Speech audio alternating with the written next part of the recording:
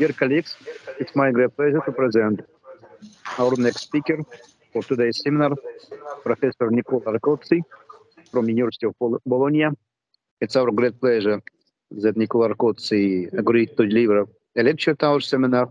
Thank you, Professor, and please go ahead.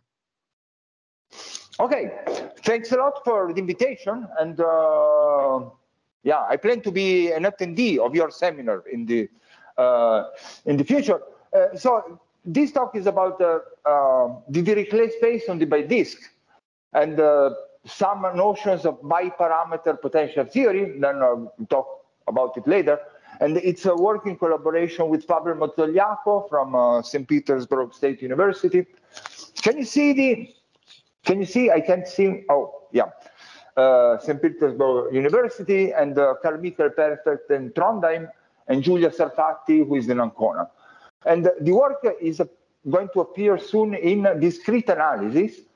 And then from the name of the journal, you can guess that the holomorphic thing will disappear very soon. That there is some discrete analysis involved in this picture. So let me make some story, a bit of a, some highlights in the story of Carlson measures. So Carlson measures.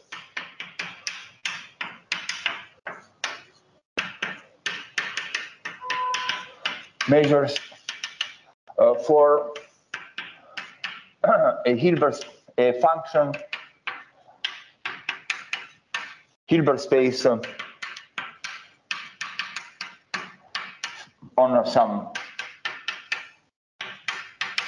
some x.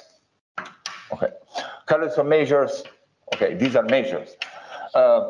So if I have a function Hilbert space, let's call it hx. Okay, which is defined on some basis space x, and measure mu on x is Carlson if it satisfies an inequality like x squared mu is bounded by a constant which depends on mu times the norm of f in that space. So, of course, X must have some structure to support measures, like a topological space. So, let's say some examples when, okay, let's pick X, the unit disk, right? And consider Hx. H is equal to H2, the hard disk space. Hard disk space. Holomorphic, right? I don't know if I have to give a definition here, but let me first state a theorem. So the theorem says this is Carlson about 1960, maybe 1959, saying that the constant you put here is about the supremum of the measure of SOI. Now we say what is SOI over the length of I. And here is the picture. So if I am in the unit disk, I am in the unit disk, and this is some arc I, and then I consider a region whose depth is pretty much, let's say, an angle, like, okay. So that this is the same as that, and this is called SOI. It's a Carlson box. SOI Carlson box. Okay. And let me mention that if you consider the Dirichlet, okay, if you consider the hard disk space on the bidisk is just the product of two disks, which you can think of in abstract terms, like a tensor product of these with itself. The characterization of Carlson measures. Carlson measures are not known.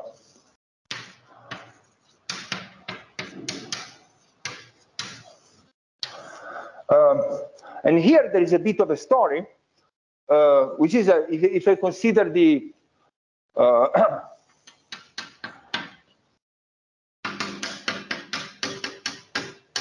okay. There is not a characterization like this of measures satisfying this condition. A bit of a story, it is that in 1979, Alice Cheng considered the harmonic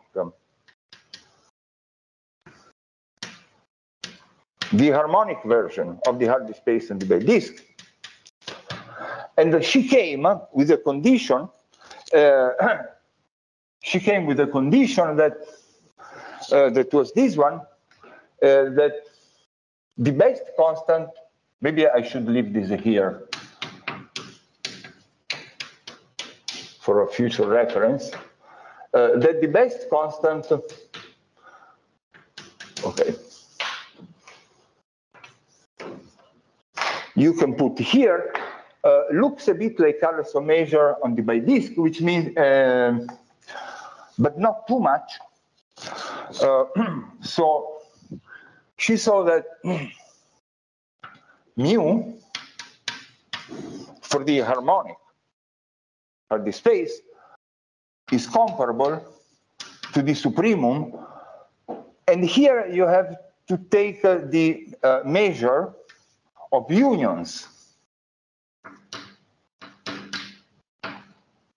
of rectangles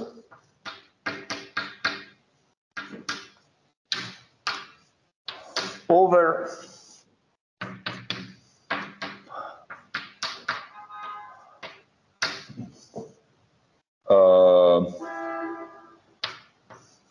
the measure of that,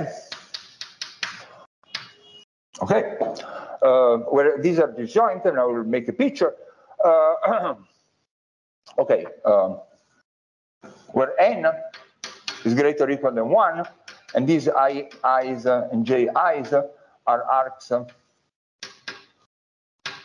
the boundary of D, which means this time you have two copies of the unit disk, and for each copy, so you have two copies of the unit disk, and for each copy you consider i's, and you consider boxes, and then ji's, and you consider boxes. These have to be disjoint, and here, of course, I forgot to put some s over there. And then, okay, you pick the product of these guys, which are possibly many. Let's say I1, J1, I2, J2. And okay, and then you form the measure of the product of these and of these and so on and so on, and you compare with the area, thinking of this as a segment. Why do we have the unions instead of a simple box? Well, that's because Carlson, 1974, said that if you just consider one box, does not work. Does not suffice. Very, very clever proof.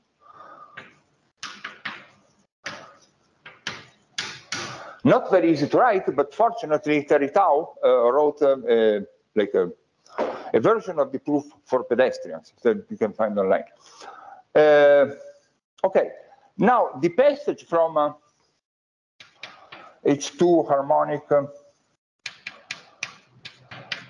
to H2 holomorphic, it seemed that it was in a paper by Lacey Ferguson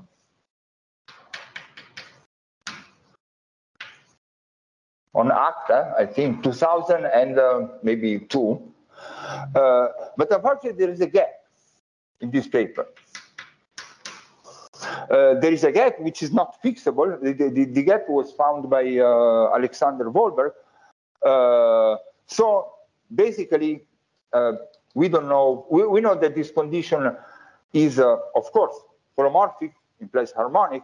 So this condition is the condition that this is finite is sufficient for a measure to be Carlson, but we don't know if it is necessary. Okay? And that's about the Hardy space. What about the Dirichlet space? For the Dirichlet space, let me say first what is the norm. I will leave this picture on the blackboard. The norm on the unit disk. So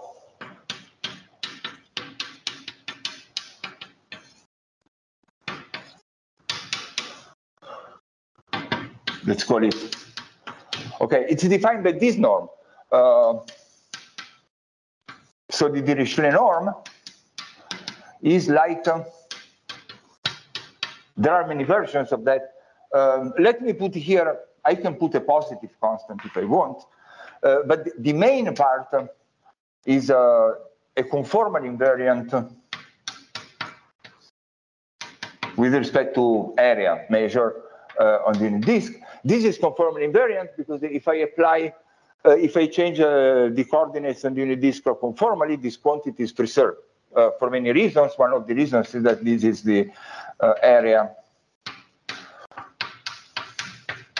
of f of d counting multiplicities.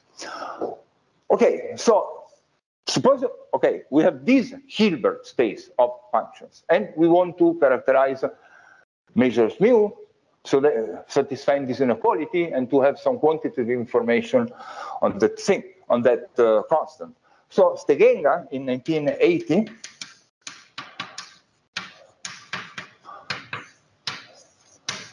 came up with this characterization. Says that mu, so the best constant I can put over here, it is comparable to the supremum of, and here we have the union of Carlson boxes, measure of that, over the capacity of the union of the sides for all n greater or equal than 1, and for all disjoint I1, In. Let me correct the picture. So that means that we need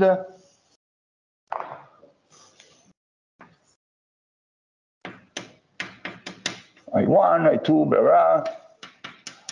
Okay, let's put this with 2. And we have to measure these two boxes. We sum the measure, well, 2, 3, 4, 100 boxes. We sum the measures. And then we divide by the capacity of this boundary set. Okay. There are other characterizations which are not as nice, I think. And I was one of the people proving them, so I don't say this lightly. This is a really wonderful characterization. So, the problem is that what is capacity, right? I mean, which capacity are we talking about? So, the boundary of the unit disk, okay, I can consider it as the segment 0, 1, like maybe in a periodic fashion. And suppose I have a subset E in 0, 1, possibly the union of segments.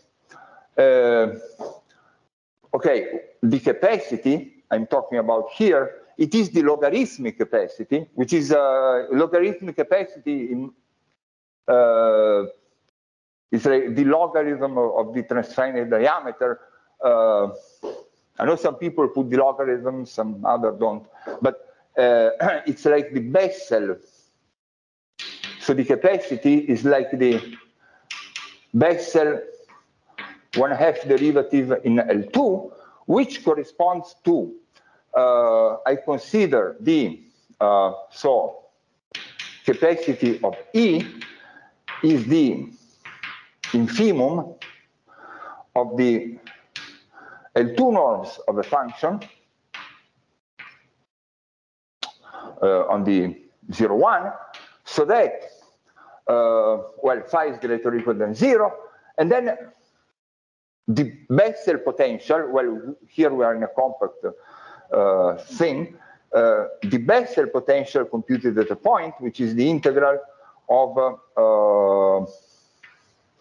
phi of y, x minus y to the power 1/2 dy, is greater or equal than 1 on the set E.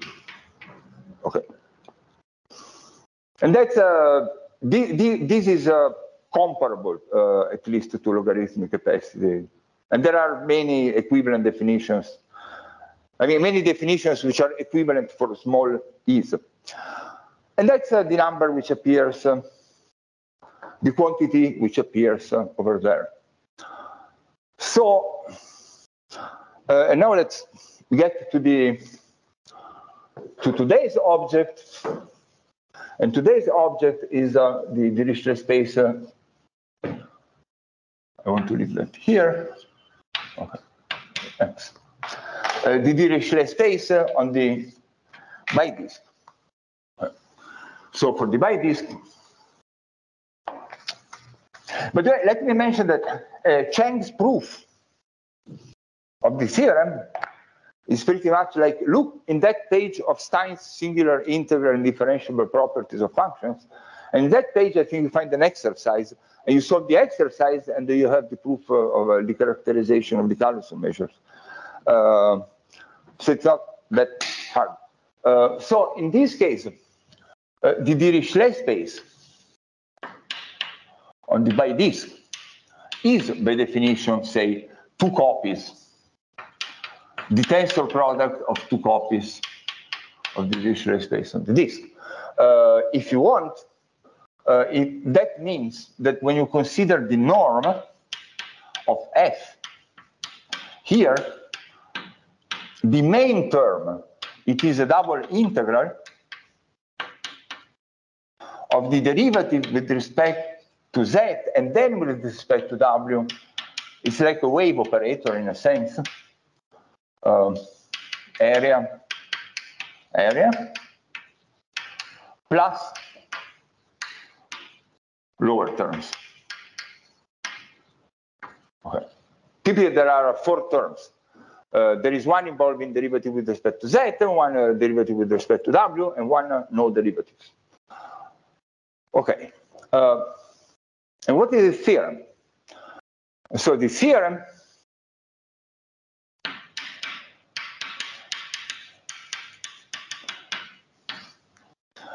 it is that in this case, that quantity over there, well, I could have copied the Steghenga's characterization.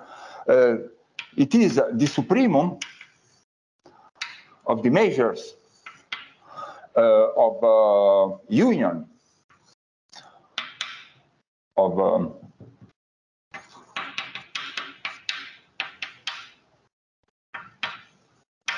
Ji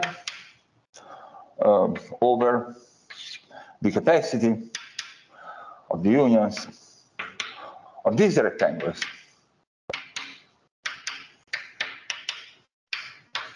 Well, what is this capacity?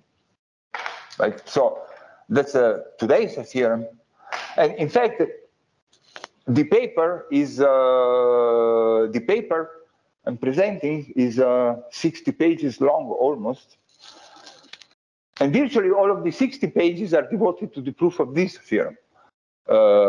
Maybe a couple of pages an application to multipliers, but it's basically they're used to prove this. Okay, so this capacity is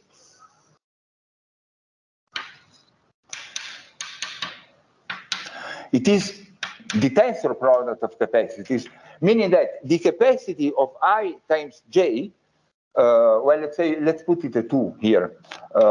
It is the old capacity of this times the old capacity of J, right? But of course, we know that capacities do not be, they are not additive, not even close to be additive. So the fact that we have unions here, it is a big problem. But if you want to get the definition, it's like the capacity of E, where E is a subset of the square,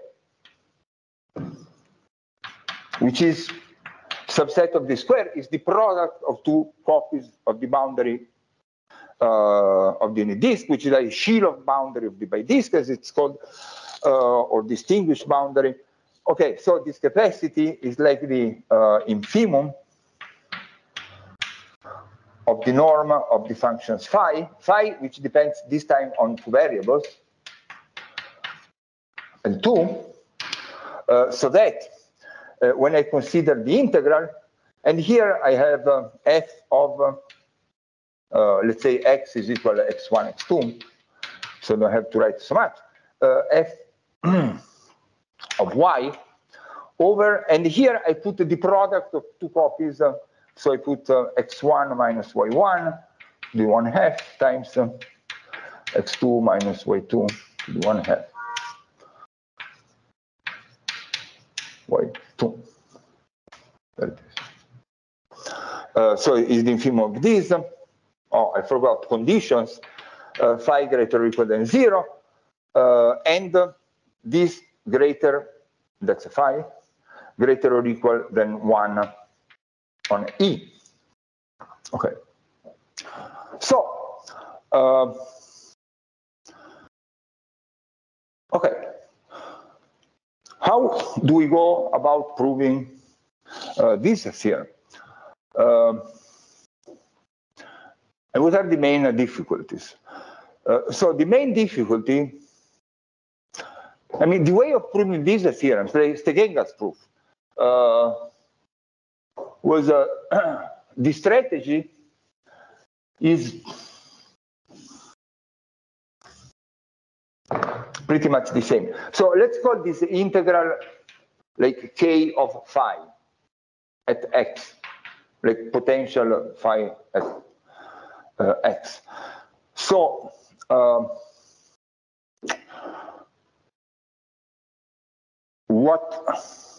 so the strategy is this one.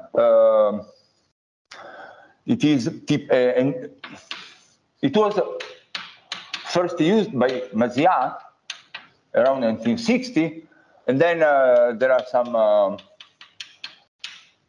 novelties for fractional things and so on by Adams a bit later. And the strategy is first show a strong capacitor inequality.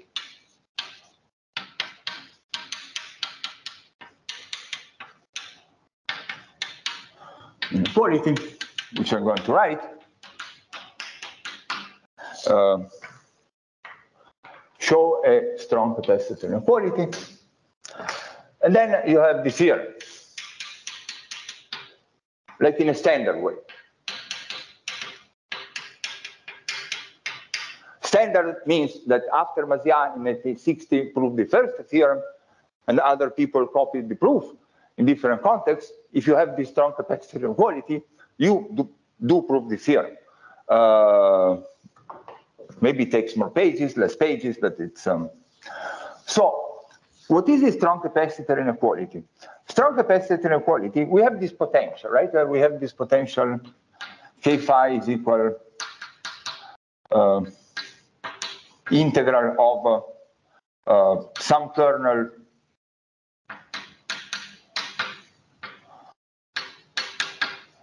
where this kernel, it is something on the disk, something on the bidisk, and so on and so on. Strong capacitor inequality means that you want to show that the measure, the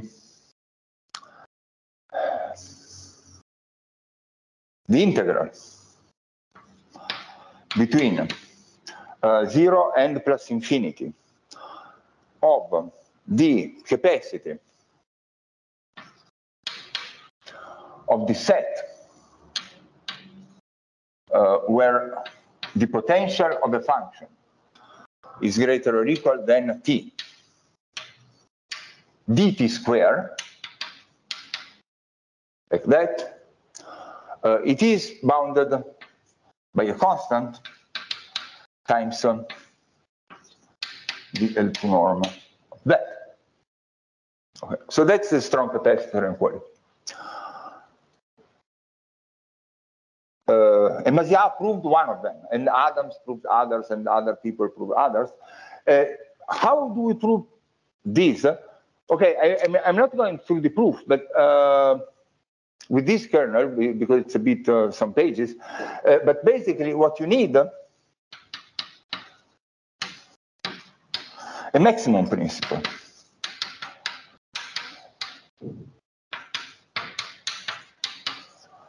Or a weak maximum principle.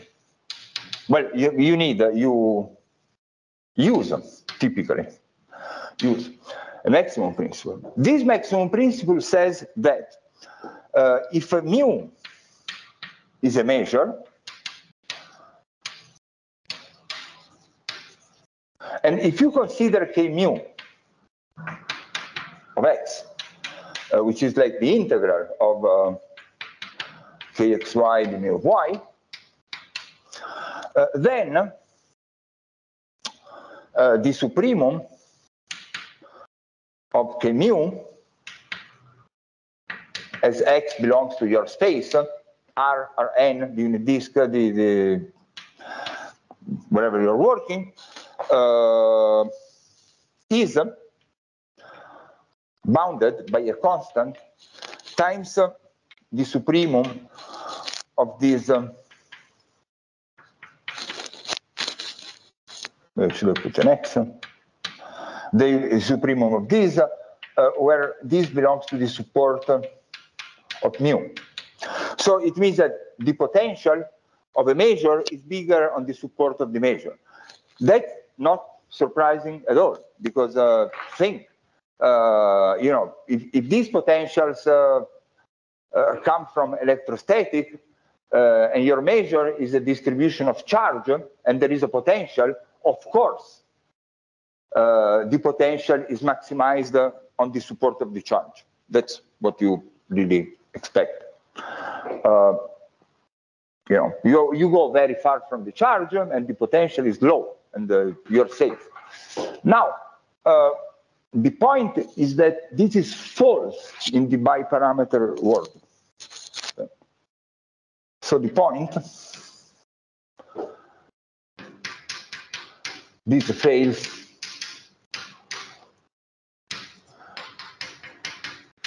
in the biparameter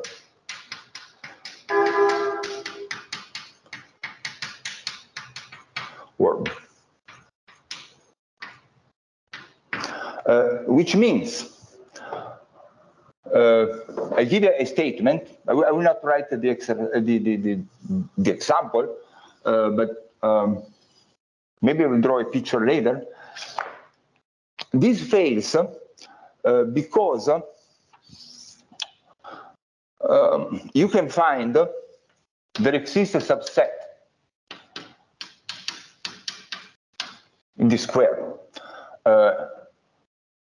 such that mu e, which is not just only a measure, but even you can take it to be the equilibrium measure,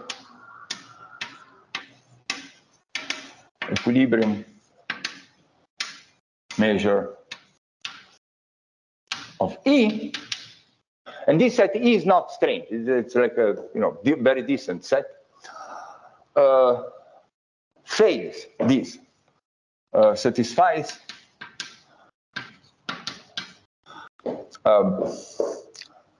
the fact that K mu, the sup over the square of K mu is very large, say is 1, greater or equal than 1, and the soup on E, or even on the support of the measure, well, E is the support of the measure of K mu, is less or equal than epsilon, where you can choose any epsilon you want.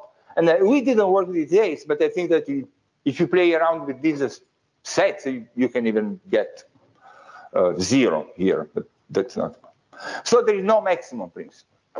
No maximum principle. And what is the way to go around it? And this is really due to the biparameter nature of the problem. And the way to go around is to prove, and this is what about 70% of the paper is about, a kind of weak or a substitute.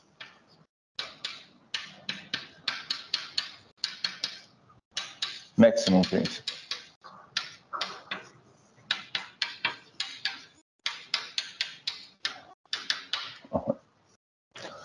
What is the substitute maximum principle?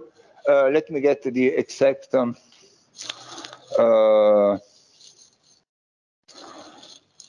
statement. Okay, it is like this. Consider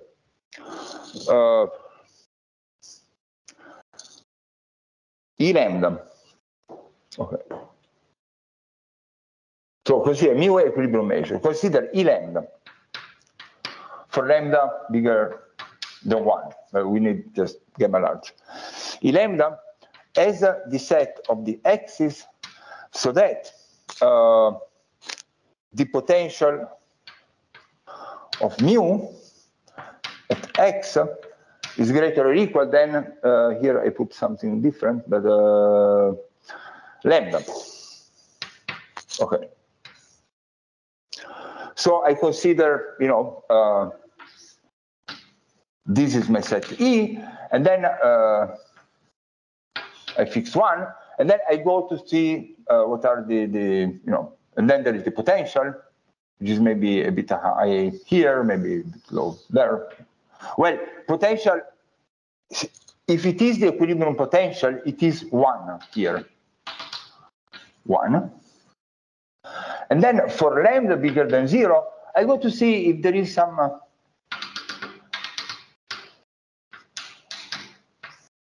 bad set where this is bigger than 0. Okay, so consider that. Then the capacity of E lambda is bounded capacity of E lambda times lambda square. This is a renormalization thing. It is less or equal than some constant times the capacity of times the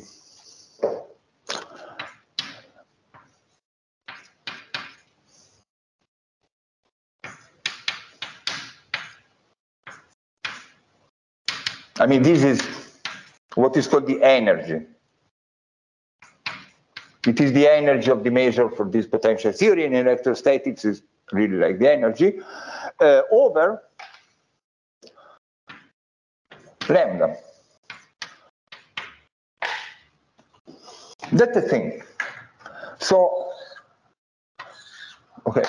So if you consider this inequality without this over lambda, this is tautological. It's simply by rescaling you get that. But there is a gain. Okay, so this is the gain.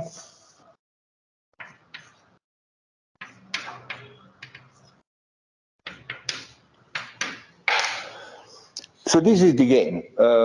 So essentially your set controls, well, the capacity of this set goes to 0 as lambda goes to infinity. So it's a small, this. And with this substitute maximum principle, you can play one of the proofs of the strong capacitor inequality, and you prove the strong capacitor inequality.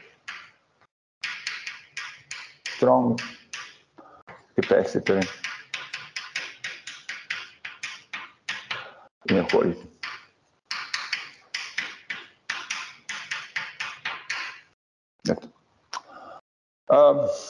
Okay. Let me say something about the strategy of this proof.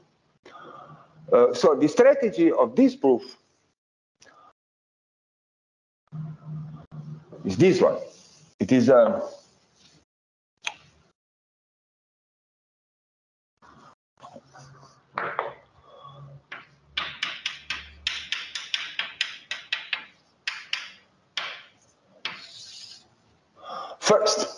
First, I want to read this. I read this. This says that the Carlson. Well, let's say this. Okay. So Carlson. This is very general. That means that we have from hx embeds identity in L2 of mu is bounded. But this is the same as saying that the adjoint of the identity is bounded from here to here. So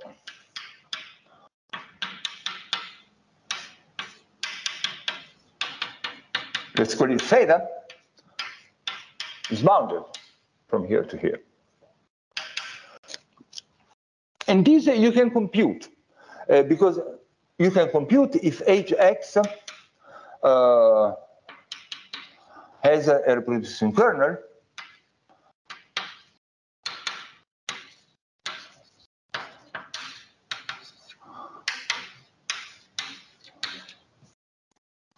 which means that to each x you associate some function, so that the value of any element at x can be written as the inner product of that in our space. Okay. Then you see very easily that this is the same as asking that the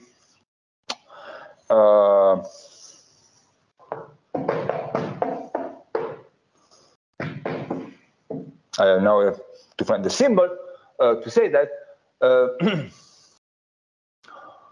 Well, surely, okay, you can compute first. This theta, of course, depends on the mu, which is here. Theta mu of a function here, let's say phi. Phi is not a holomorphic function. Say these are holomorphic functions and these are functions without structure. This is a function without structure, which becomes a function with a structure, and you can compute it explicitly because this is the integral of the reproducing kernel. And I might be wrong with the, maybe I need add hyx, but that's not really in the mu of y. Okay. And then using the beta function analysis or a T star argument and so on, you can say that this is equivalent to have that this operator maps L2 into L2 mu. So if and only if you define the operator T mu of phi as the integral, and here you only have the real part of x if you want, the real part, that's nice, times phi of y, the mu of y. So if and only if that maps L2 of mu into L2 of mu.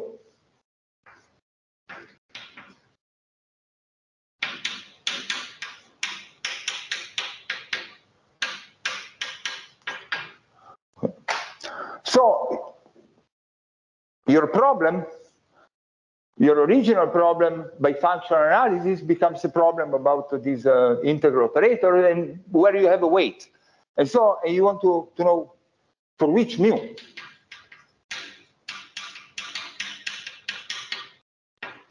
Okay.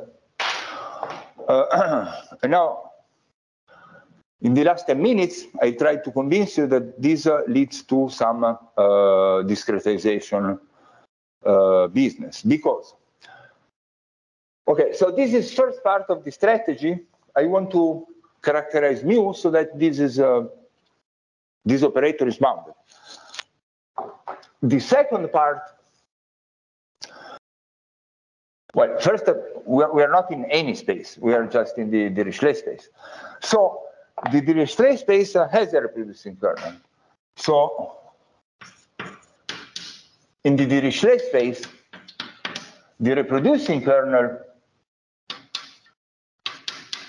is, well, remember, I put a constant c plus the logarithm 1 over 1 minus z bar w. And on, maybe I should put it h. And if I consider two copies, tensor product of this, well, then I have the product of two things like that.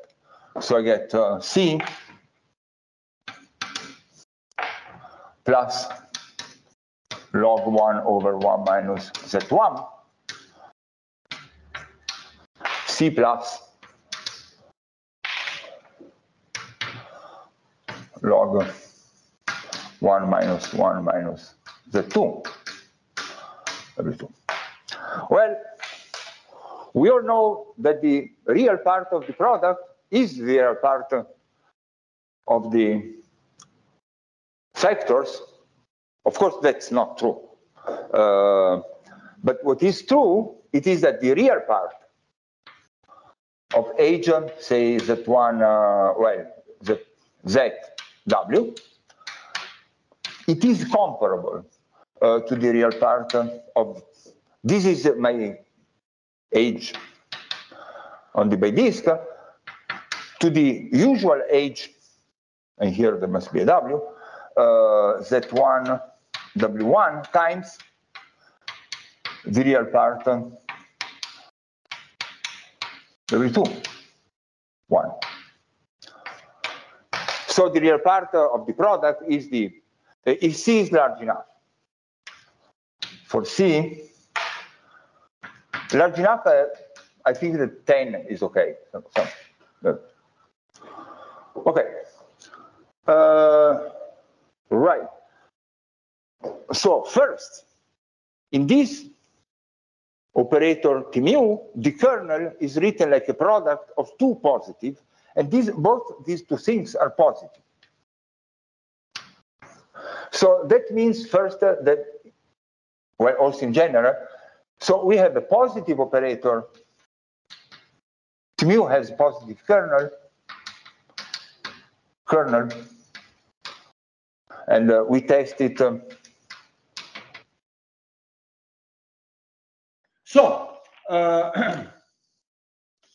Okay, so what's the meaning of these numbers over there? The meaning of this number in geometric terms is this one. So, okay, but for a few exceptional points, I am doing this. And then I have some points Z and W. And I consider the so-called hyperbolic, okay, here is 0, the hyperbolic geodesic, so a unit circle which is perpendicular to that. And then I consider this one. Okay, let's call it this point Z wedge W. Okay. So when I consider H Z W, the real part, this is pretty much like 1 plus the hyperbolic distance between Z and that. Right. Hyperbolic distance, it means that you measure it like this, but it means that hyperbolic distance, it's like you know, the first 1/2 counts 1, 1/4 counts 1, 1/8 counts 1, and so on and so on. It gets smaller and smaller, and then you get close to the boundary. And the segment of length 1/2 to the n counts 1 in this hyperbolic metric there. Right. What do we do with that? What we do with that, it is that we consider a picture, which is very common. Well, first, okay, this is the unit disk. Let's put the unit disk. Okay, this is the boundary of the unit disk, and say we put it in polar coordinates. That's 0. This is like z r e to the it. So here we put t over pi, and here we put 1 minus r. So we start. We pick a big ball, centered at the origin, then we split it in 2, then we do something like that.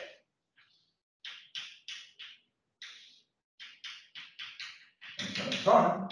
And this picture, you make, if you like trees, that looks like a binary tree.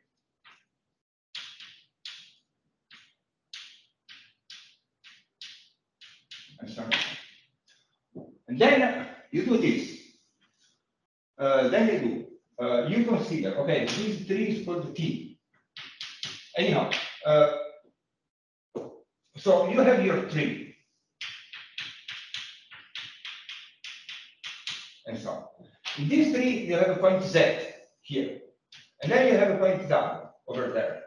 And then and this is the root plays the role of the origin. And now you consider the geodesic going from here to here in the tree. The shortest path is this one, where this is called Z wedge down. Now, and this is like a hyperbolic baby version of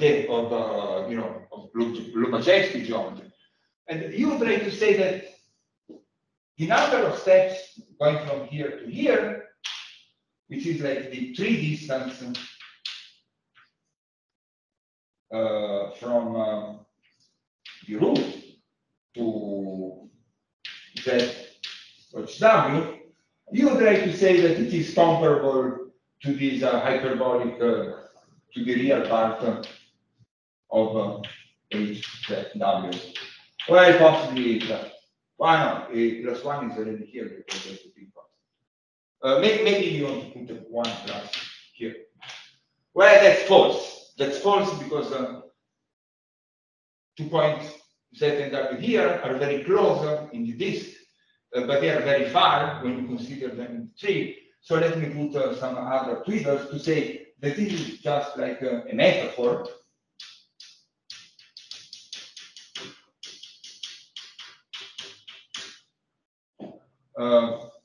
But actually, it's more than a metaphor. It's more than a metaphor, and I guess I'll close it here because, oops, yes. I just take 1 more minute to say that you can reduce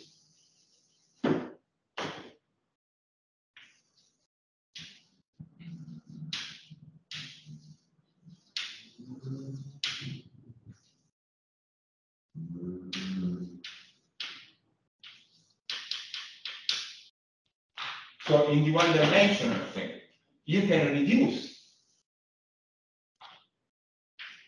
this to a problem on the tree. And when you are on tensor products, these two things, you can reduce to a problem on a bi-tree.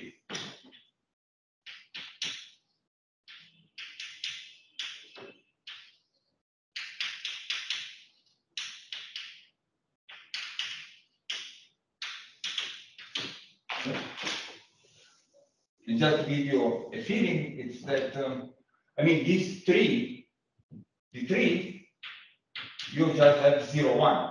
And when you have 0, 1, your points are just dyadic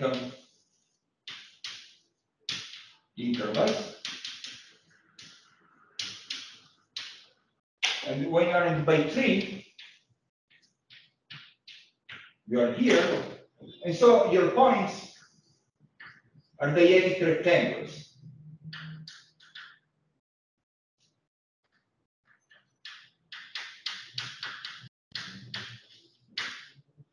And then you run into this problem, because if you have two dyadic intervals, either one contains the other or they're disjoint. Well, that fails miserably. So you don't have covariant theorems, you don't have maximal functions, it makes you a long list of things you do not have when you are in debate 3. So the situation is simpler, but you have a lot of problems. And I stop here. Sorry for taking some minutes more, and thanks you for your attention.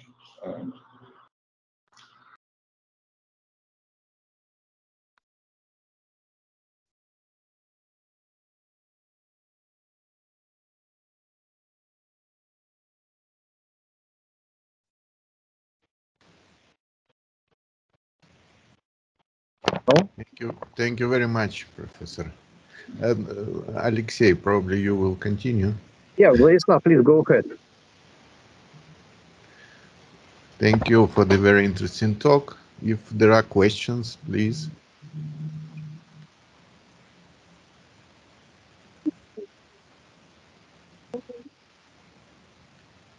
Maybe I have a small question, if I. Sure. Okay. Actually, we discussed with you a month ago so many questions related to the disk, and in particular, I remember that we had a discussion about the different norms in each particular disk.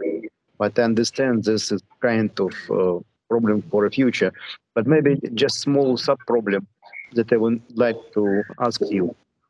Do you somehow use the polar decomposition in your study, whether you use some particular weights that are radial weights or maybe radial constructions that may simplify your theory and calculations at some point? Thanks for the question. Okay, if the weights are radial, I expect things to be much, much simpler.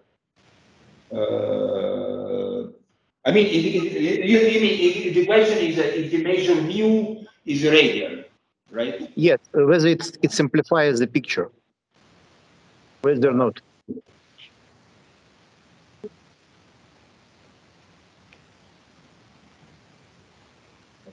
No, it doesn't, unfortunately. And that's the reason. The reason is that, okay, I said a measure on the unities, but really, when you do calculations here in debate 3, we push things to the measure mu, we push it to a slightly different measure here. So really, we are just working on the boundary or on the zero boundary. And measures here are as complicated as the radial versions. So unfortunately, I'm afraid that the analysis is not. I'm afraid that the main difficulties would remain the same. The difficulty is this picture here. You don't have covariant theorems. You don't have. Yeah. You don't have harmonic analysis to play around with. So. Okay. Maybe some more questions. Vladislav? From my mobile phone, I cannot see hands of participants. I'm not from my computer, but from my mobile. It's hard to see whether there are questions or not. Well, it seems to be not the case.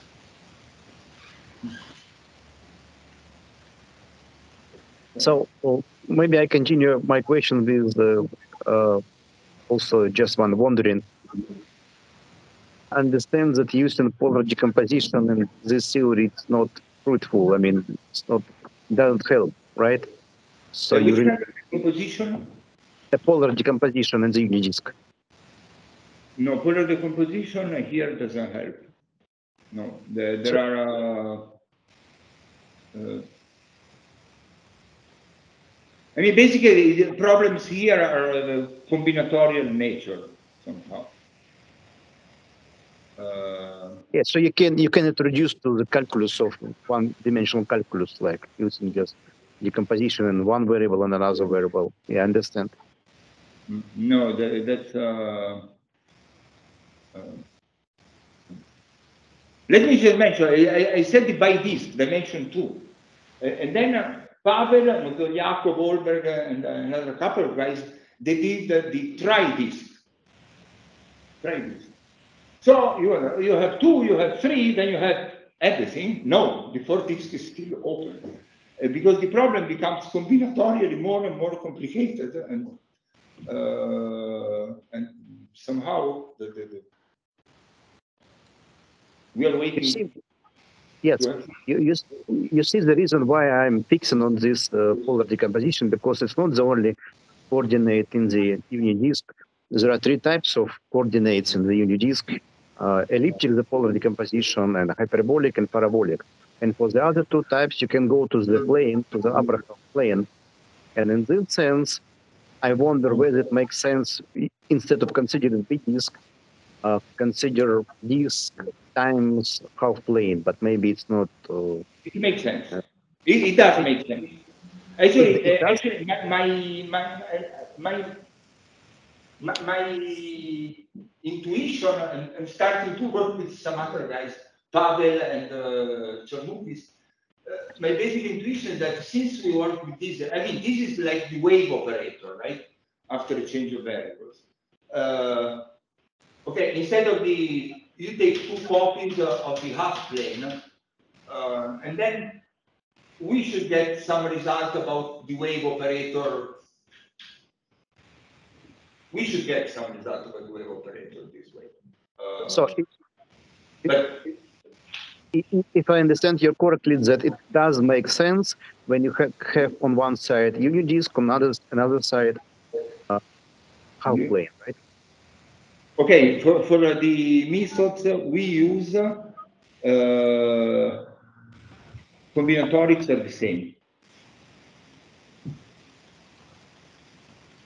Okay. I mean, combinatorics are no easier.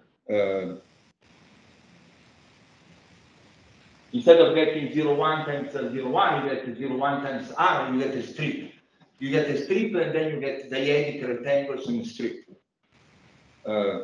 Yeah. That's not good. Yeah, I see. Thank you. Thanks for the question, though. It's inspiring for. Well, Vladislav, maybe more questions. Tatiana, if there are hands. No hands. Okay. So, Vladislav. So let us thank our speaker. Yes, let us thank speaker. Thank you very much, Professor. Thank you. Thank you very much. Okay, thank you for the invitation. And well, now that I've learned of this seminar, will be the next one. Will be as an attendee, participant.